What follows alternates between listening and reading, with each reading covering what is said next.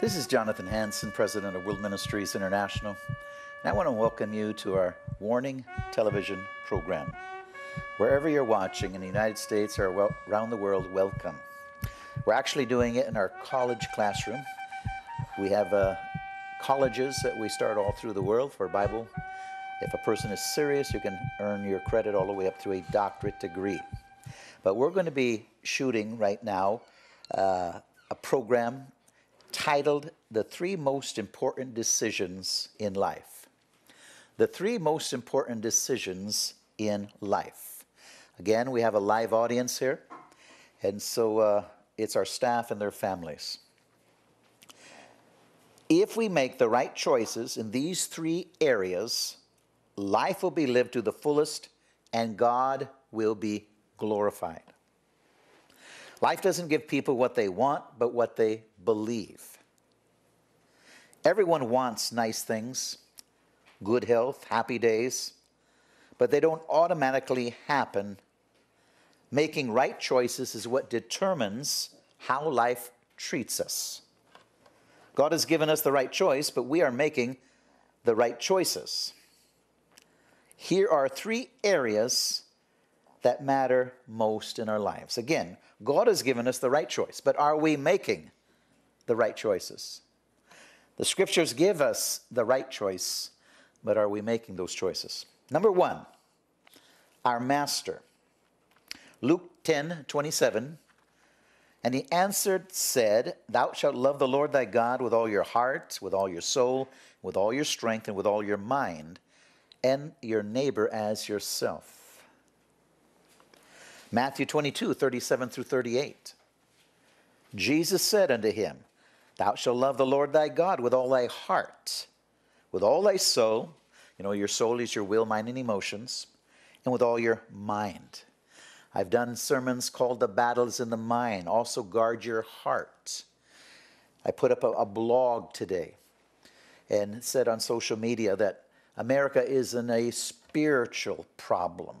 The problem is not guns, but there's a spiritual problem in America. In other words, it's a heart condition. It's a heart that needs to be changed. This is the first and great commandment. Then Deuteronomy 6:5, and thou shalt love the Lord thy God with all your heart, with all your soul, and with all your mind. With all your heart. Do we love God with all our heart? See, that is really a question.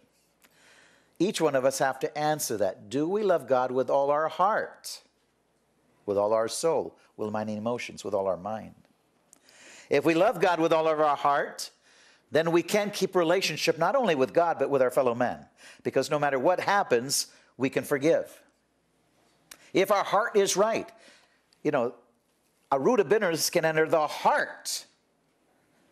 Dr. Buckhart has been with me in ministry for 21 years, and he has seen this happen all over the world.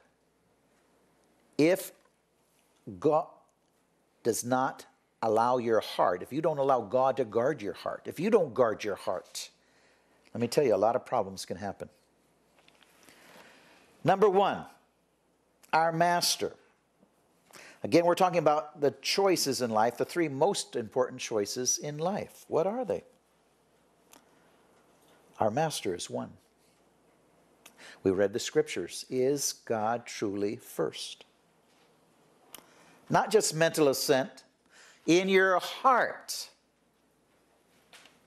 Your choices. Your passion. What you live for. What you breathe for. Who will be the master of our lives? Will we choose to be the Lord of our own life? Or will we give that place to Jesus Christ? Many people have accepted the fact that Jesus is the only way to God. They've received him as their personal Savior, but not all of these believers have made Jesus the Lord and Master of their life. There's really only one thing we can give to God, and that is to surrender our will. You know, there's a song, I surrender all, but the question is, do we surrender all? Most people don't surrender all. It's a nice song. But when we surrender all, that means our will, our mind, our emotions, our heart, our future, our desires.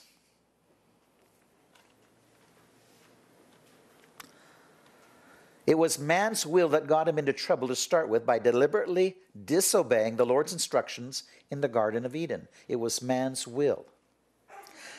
Last week I shared on humility and spiritual warfare, how the devil is the master of pride. He caused an insurrection in heaven and on earth through his pride. And that's how he works through people on earth today, is our pride. Can we forgive? Can we do what God wants? Are we quick to forgive? Well, if you got too much pride, you can't forgive too fast. Then you put conditions on God or conditions on people. It comes down to a pride issue. God resists the proud, gives grace to the humble. If you want spiritual warfare, you must humble yourself. Do away with the pride. Damn the pride. Righteousness is the will of God. Selfishness is the will of man. I find nothing to boast in other than God. But if we boast in ourselves, that's pride. That's what Paul said. But pride can kill. Pride can destroy. Pride leads rebellion, including the first rebellion in heaven, was pride. It was man's will that got him into trouble, deliberately disobeying the Lord's instructions in the garden. The surrendered will means that we have given Christ the right to guide us according to his will for our lives. And while we are living in the will of God, he is the master and things will work for good. Can we give up our will? You know, it's a nice saying, I surrender all, but again, most people don't surrender all. They just don't. It's a nice little song. But that's why most people don't move with authority, power, anointing. They don't move in that area of great grace like I talked about some months ago. Great grace. You have levels of grace. All grace, more grace, great grace. And the first century apostles moved in great grace. The supernatural was normal. Today the supernatural is not normal in very few people's lives. Very few people move in great grace because their heart is just not close enough to God. They have too much of their will and their pride that controls them. Then they want to do great things, but they can't do great things because they are controlling their own life. So you don't move with great anointing, more power, more authority. You can't do it. God resists the proud, gives grace to the humble. So that whole message last week on humility and spiritual warfare. The surrendered will means that we have given Christ the right to guide us according to his will for our lives. And while we're living in the will of God, he is master, and then things will work out. It took me a while to get there. I was 31 years old, even though I'd been a youth pastor, and then I had a career in law enforcement. I took that first supernatural dream that changed the course of my life, and that was because I couldn't forgive somebody for about 5 years. And I said I forgave, but I really hadn't. And once God dealt with my pride, where I truly could forgive, then I moved in the supernatural. And I'm talking about something serious, not just because you're mad that, something little happened to you. I'm talking about somebody that raped and constantly raped my former wife. So I'm talking about something serious, not just because you got your feelings hurt. Or somebody didn't understand in good communication, now you're upset with them. We must be able to deal with our pride issue. Can we do it? So the first thing is our master. The second thing is our mate. Now we're talking about three most important decisions in life. Jesus is our master, and then our mate. Who will be our mate for life? Well, Genesis 2:18, let's look at that. It says, and the Lord God said, it is not good that man should be alone. I will make him a helpmeet for him.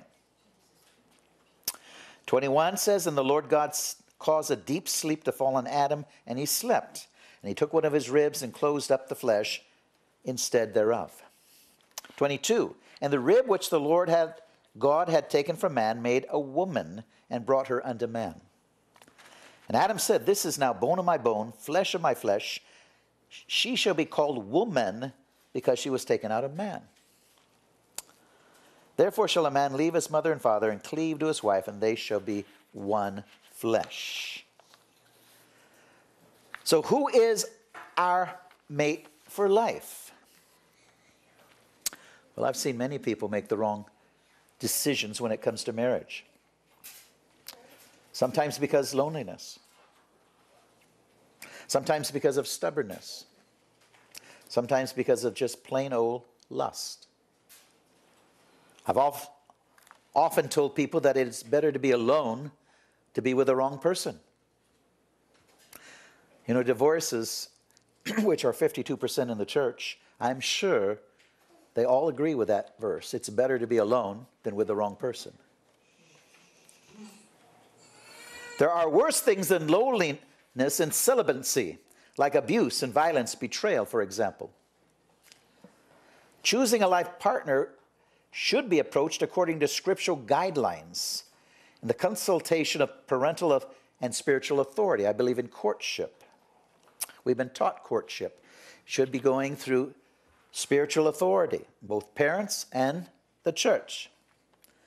And above all, the leading of the Holy Spirit in one's heart. You know, I remember when I was a young man, and I had gone through Bible school, but, you know, you think you have the world by the tail, but in reality, I still needed my father and the spiritual authority over my life to make really good choices. Nobody knows anything when they don't have the world by the tail, and you know, when they're in their teens and 20s. It just doesn't happen. Like I said, I had to really repent of areas in my life, unforgiveness. It was 31 when I had my first supernatural dream, which changed the direction of my whole life. Where now I'm traveling the nations, meeting with the leaders. But it was a constant process of dealing with one's pride and being under proper authority. I've always had an apostle over my life since 1985. Some people say, I don't need one. Yeah, and you're not going anywhere, are you? People that boast, it's just me alone with God, I look at their life and they're not going too many places. Where others I see moving around the world.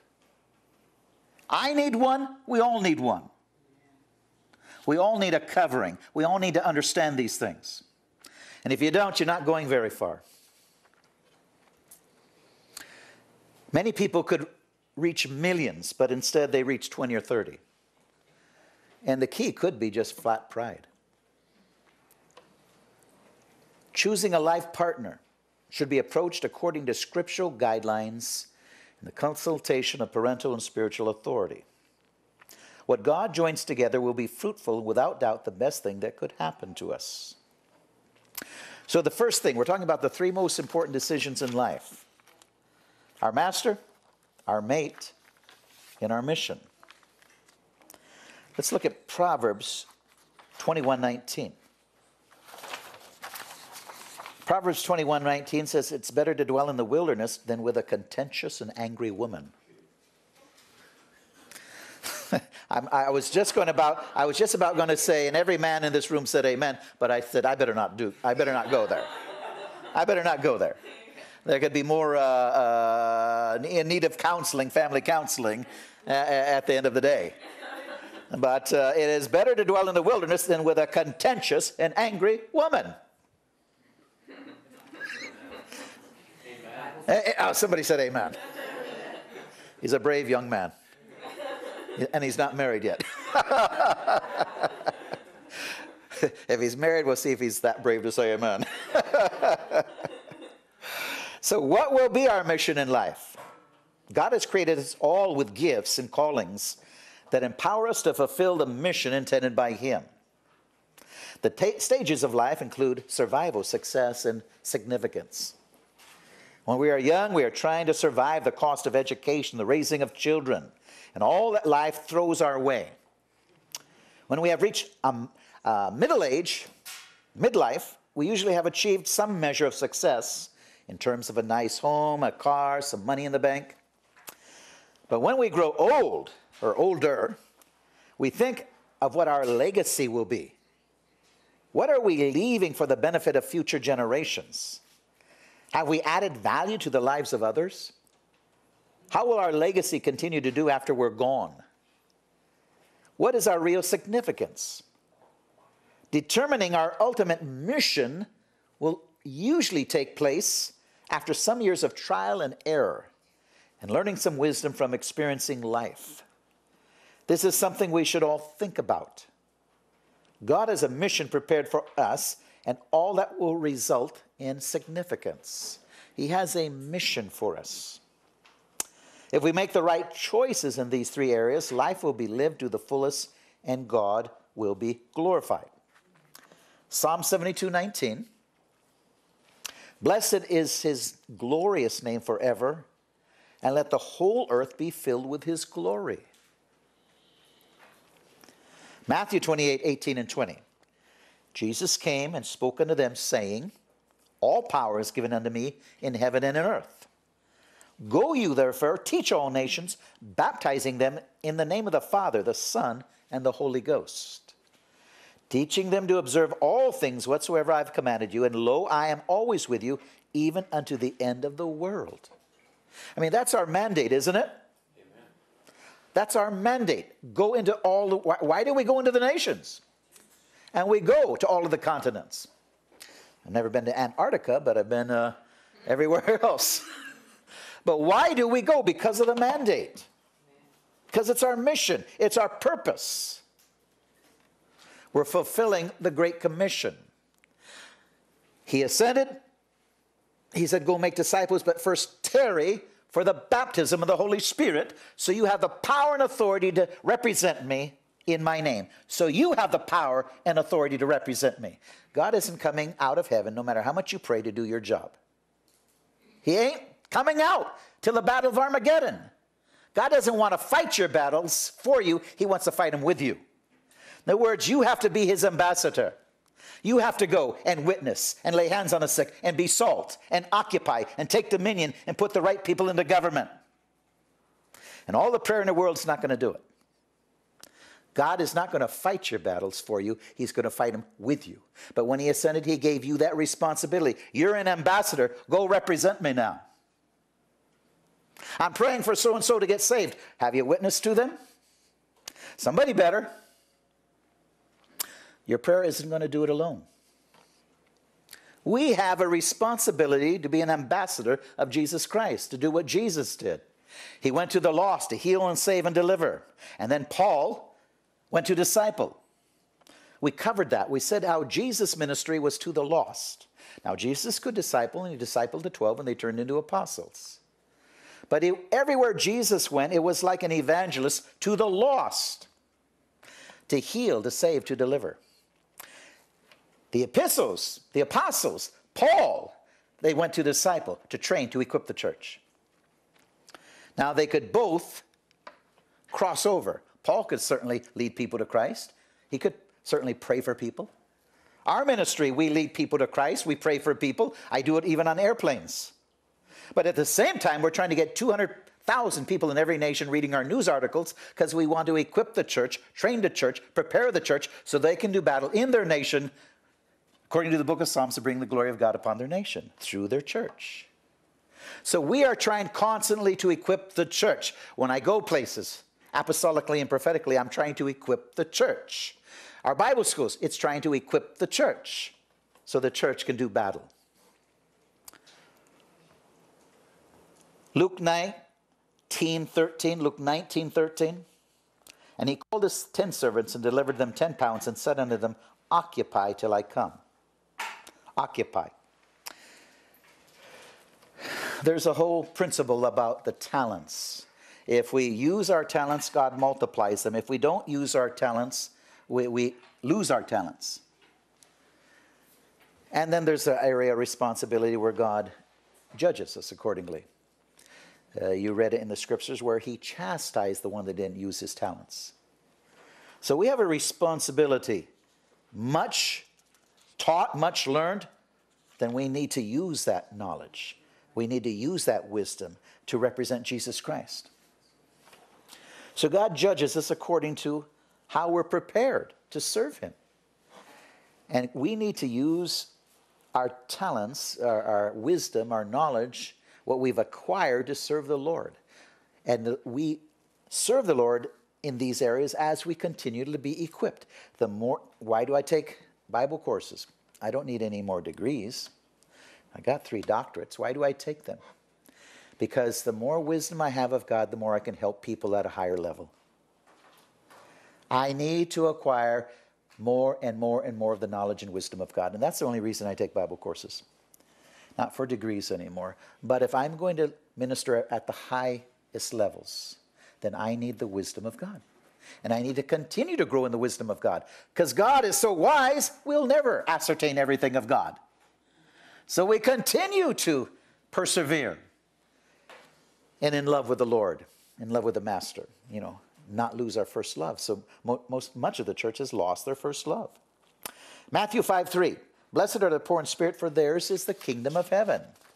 Blessed are the poor in spirit, for theirs is the kingdom of heaven. We've talked about this before. Poor in spirit doesn't mean that we have a poverty spirit. God forbid, we should not have a poverty spirit. That's a curse.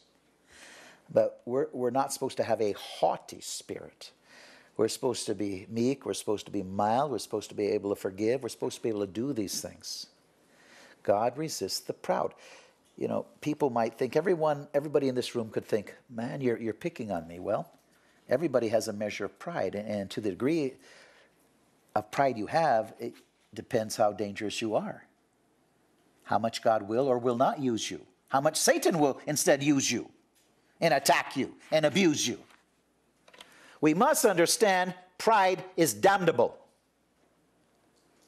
That's why when we fast, we are attacking the pride, self-preservation.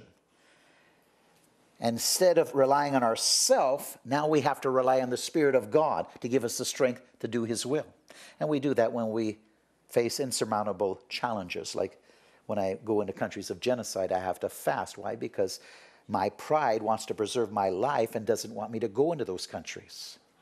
So you have to deny your pride, self-preservation. You start fasting. And I've taken several 40-day fasts. Not to boast that I fasted, but to overcome my fear and my pride. I've shared if you want to say something to a neighbor and you're afraid, fast a little bit. A couple days might be all you need. Now you can go talk to your neighbor. But the 3 most important decisions in life. 1, our master. Is he the most important, in your life? Who will be your master? Who is your master? Will we choose the Lord of our life, or will we give that place to Jesus Christ? Will we choose to be the Lord of our life? Again, these questions are something that most people would say, no, I'm not going to be the Lord of my life. But most people are the Lord of their life. If they're under authority, they don't want to go to the authority for counsel because it might be against what you want. And God forbid, somebody tell me what I don't want. Well, if they're truly your covering, they should be able to talk into your life, and you should be able to receive it. If not, you have too much pride. I don't think you know more than they do. I just think you have too much pride. If we dealt with these issues, we wouldn't see 52% divorce in the church. It's because there's too much pride when they got married. So who will be Lord of your life? 2, the most important decision. The second is your mate. And 3 is your mission. What is our mission? All of our mission should be to extend the kingdom of God on earth. And it doesn't matter if you're working a gas station, a hospital, a dental clinic, if you're a pastor, missionary. Our most important mission in life is to extend the gospel of Jesus Christ. It's to lay hands on the sick.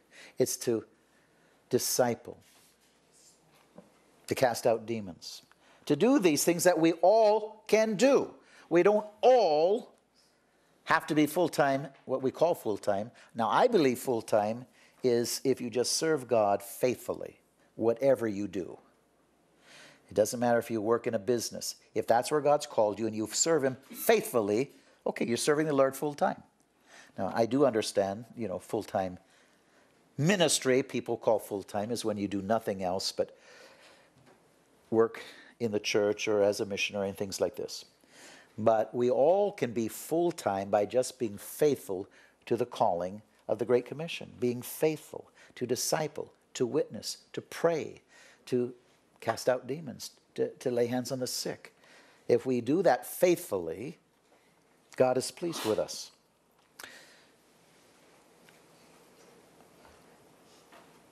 If we make the right choices in these three areas, life will be lived to the fullest and God will be glorified. The three most important decisions in life.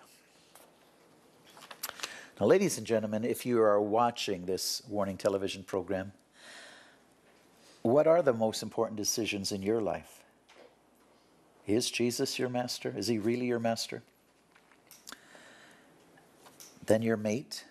Now, if you've already married somebody, then you need to do everything you can to make that marriage the best that it can be on earth, which it can be beautiful. But you're going to have to really deal with your heart, your pride. Because all problems in marriage result from the pride, where you just cannot forgive. And you're not going to find a perfect man or woman. They're just not one. No, not one, for all have sinned and come short of the glory of God. If you're looking for perfection, you better look in heaven. But forget looking on earth. And your mission. What is your mission in life? What is it? I live and breathe to extend the kingdom of God. I can't think of doing anything else. I want to do this until I have no strength. My mission is to extend the kingdom of God on earth. And I do it because the number one choice in my life is He's my master, He's my Lord, He's my Savior, He's my God.